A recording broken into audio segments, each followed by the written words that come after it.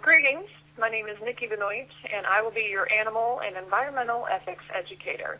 The name of my presentation today is Non-Human Animal Ethics, and I say it that way to illustrate the greater issue, the bigger picture among folks within our culture and our industries, such that we have disconnected ourselves from other animal species. So I want to remind everybody that we are, in fact, animals. And it is a little odd to say non-human animal ethics. So intermittently throughout today's presentation, I will interchange it from animal to non-human animal, depending on the point I hope to make. But really, this elongated title is just a way to reconnect you with the fact that we as humans are, in fact, animals as other species.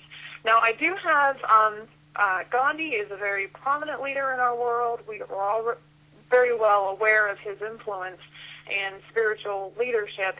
And this quote is very powerful in this issue, in that the greatness of a nation and its moral progress can be judged by the way its animals are treated. Now, I don't view this as Gandhi viewing non-human animals more important than human animals. I don't see that he had more of a compassion for them. It's an issue where the most vulnerable among you, I believe, is an indicator. If you extend compassion to the most vulnerable, the least likely to retaliate or to call you out or alert the authorities of your abuse to them, if you extend compassion to them, it really says something about your character. And further, it says a lot about the culture and the community with which you live and the lifestyles of those around you. So keep that in mind throughout this quick presentation, as that's what he meant. We've seen many variations of this and many different commercials or different things that, you know, the greatness of your community is based on how you treat your elderly or your children. This is true, but I think beyond that, extending further beyond to non-human animals is the point he wanted to make. Now, the next slide, we have a test. And this is a really quick minute-and-a-half test, so get your counting mind ready. And it's a situational awareness illustration. So I'm going to go ahead and click on the test right now so we can further this point. This is an awareness test. How many passes does the team in white make?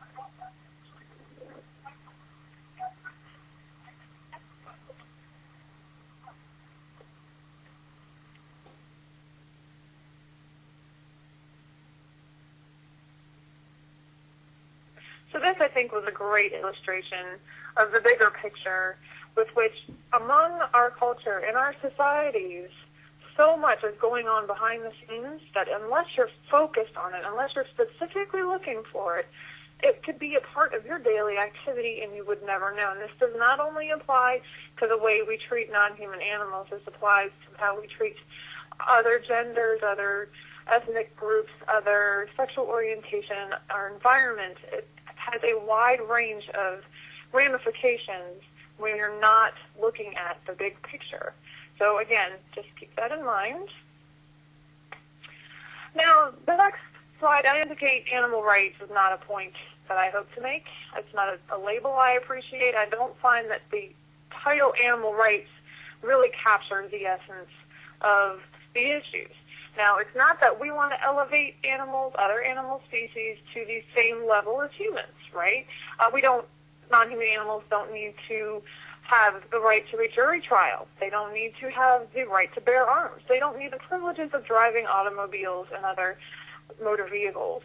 That's not really the issue that we're focused on here. What we're wanting to do in the movement, in the animal advocacy realm, is to point out the inherent value, the bodily integrity all other species should have by birthright.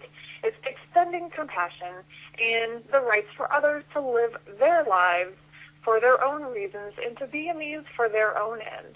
My cats, for instance, don't like to ride in kayaks, they don't like to go dancing at the clubs, and they most certainly don't like popsicles and motorcycles.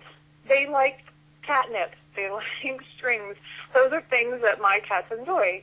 So we don't have a lot in common, but they have the right to live their lives free from pain and suffering and to be a means to their own end. So I haven't coined a term for what really would encapsulate extending compassion to all other species, but you get my drift.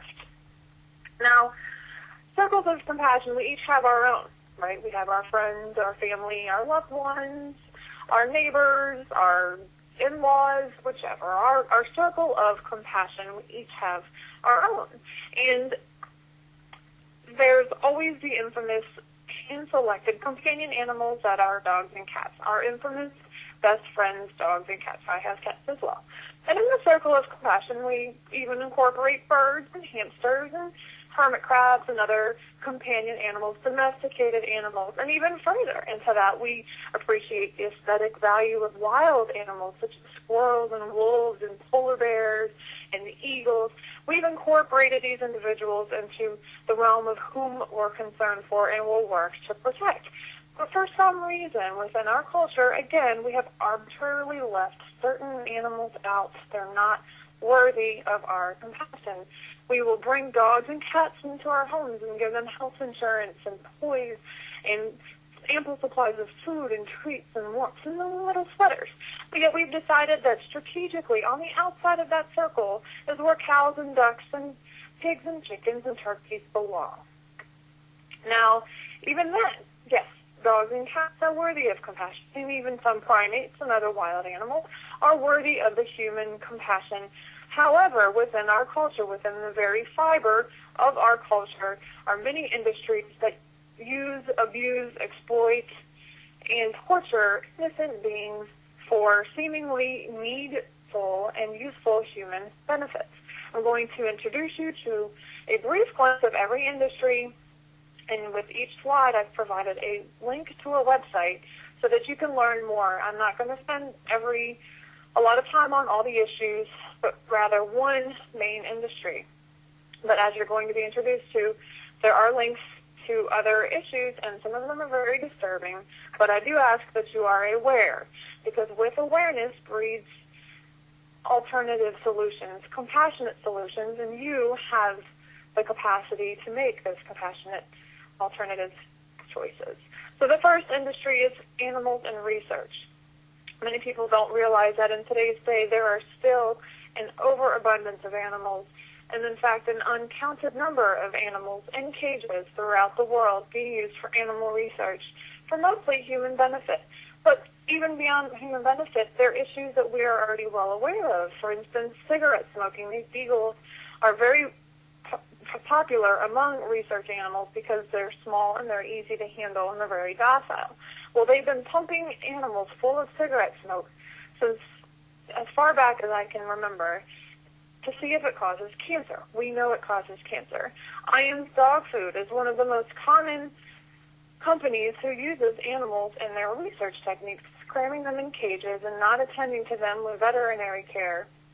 Primates are still very heavily tested upon and even being injected with the HIV virus to see if they'll develop AIDS. In over 35 years, I believe one primate has developed AIDS. The reason they do this is these animals are easy to use. There's no regulations in place to protect them or to ensure that they are safe and well taken care of. Again, you can learn more about this at vivisectioninfo.org. And most of what scientists face in their career is publish or perish. So therein lies the motivation behind using animals in research for cosmetic purposes and household cleaners and so forth.